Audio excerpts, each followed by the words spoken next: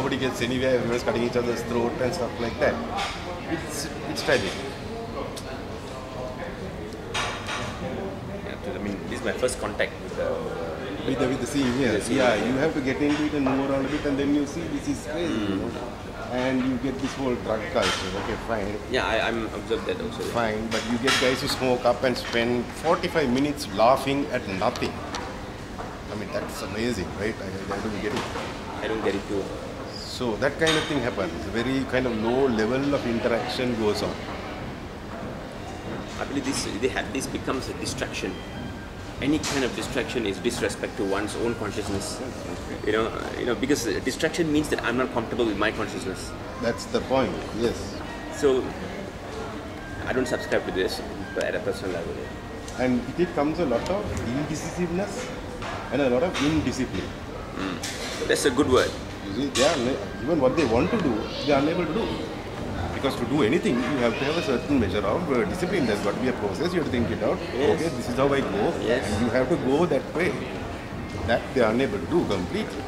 I mean, as far as, like, for example, Rudra as a band, we are disciplined to the core.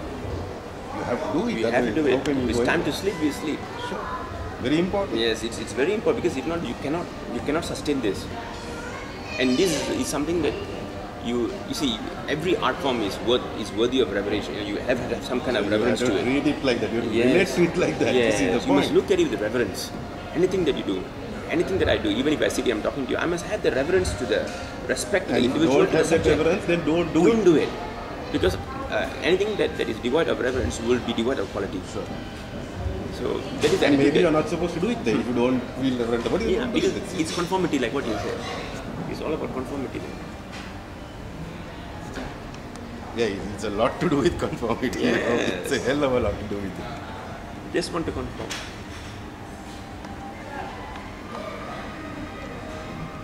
It was the same even 30 years ago when we had the rock crowd coming in here. There was a lot of imitation, you know, a lot of conformity and stuff like that. I don't think we have a single classical rock band here which seriously made it. Although there were so many guys into the music. So it has always been like this. It's been like that. And I think it's also partly because of the socio-cultural grouping from which this thing comes. It comes from this kind of middle class crowd. They are not very consistent in what they do. I mean, I can remember 30 years ago, the whole hippie movement, the whole counterculture was here. There's none of those guys in the counterculture anywhere near it now. I mean, they're all regular guys in the dominant, dualistic paradigm, doing regular work, and thinking back and reminiscing about what they were, not even focusing about what they have become. It's so crazy, That's so interesting.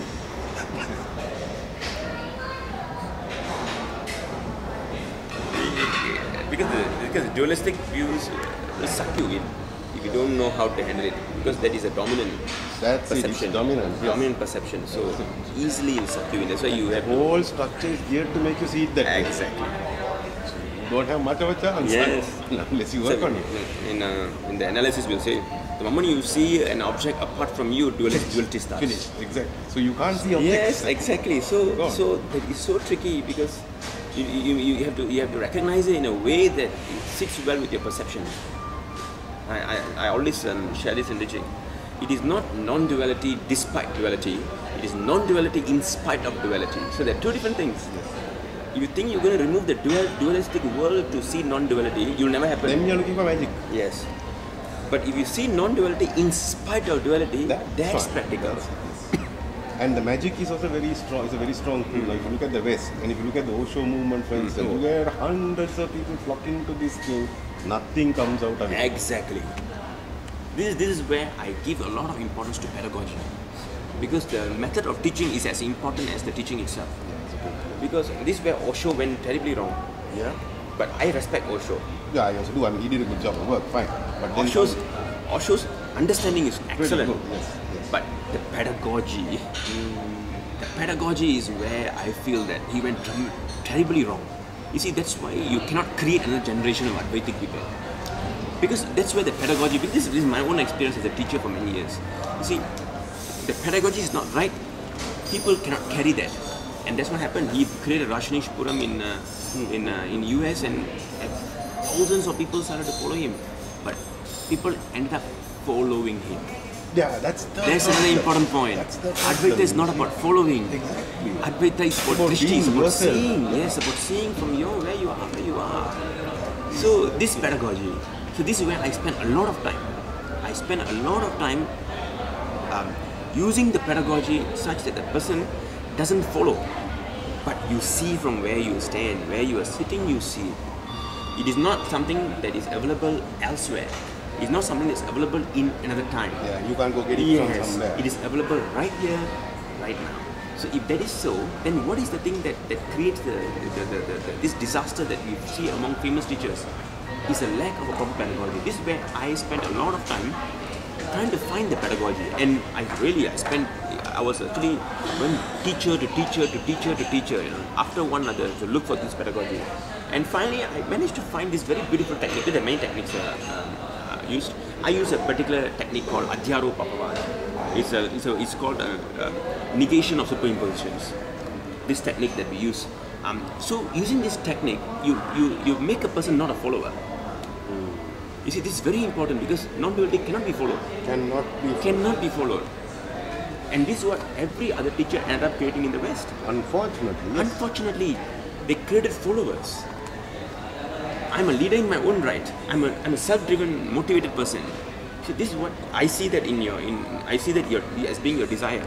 This is what we have lost in this non-duality. It still happens in India.